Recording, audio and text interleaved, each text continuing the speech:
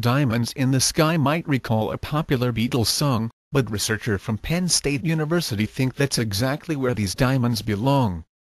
They discovered a way to produce ultra-thin diamond nanothreads that could be ideal for lifting a space elevator from Earth to the Moon.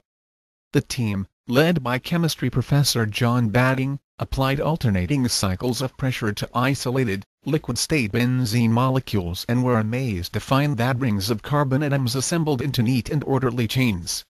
While they were expecting the benzene molecules to react in a disorganized way, they instead created a neat thread 20,000 times smaller than a strand of human hair, but perhaps the strongest material ever made. The Penn State University researchers immediately had a hunch that these diamond nanothreads, which are remarkably light and strong at the same time,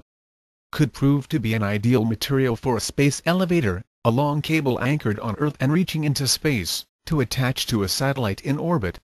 Just recently, a team from the Queensland University of Technology in Australia modeled the diamond nanothreads using large-scale molecular dynamic simulations, and concluded that the material is far more versatile than previously thought and has great promise for aerospace properties.